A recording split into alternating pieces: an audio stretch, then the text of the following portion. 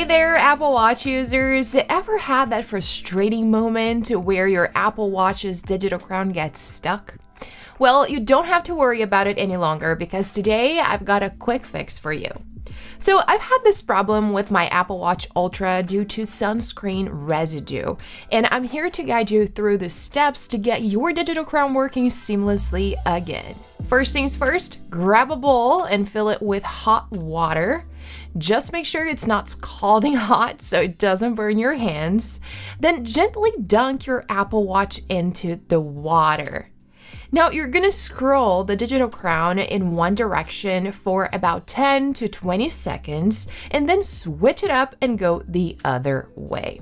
Next, you're gonna need to give it a few presses, so press, press, press, keep doing that.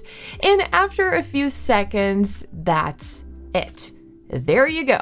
With a bit of hot water, hopefully all the gunk causing the trouble under your digital crown has dissolved and it is working like new again.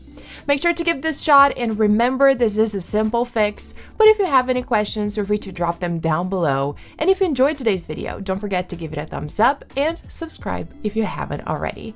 Thanks for watching and I'll see you next time.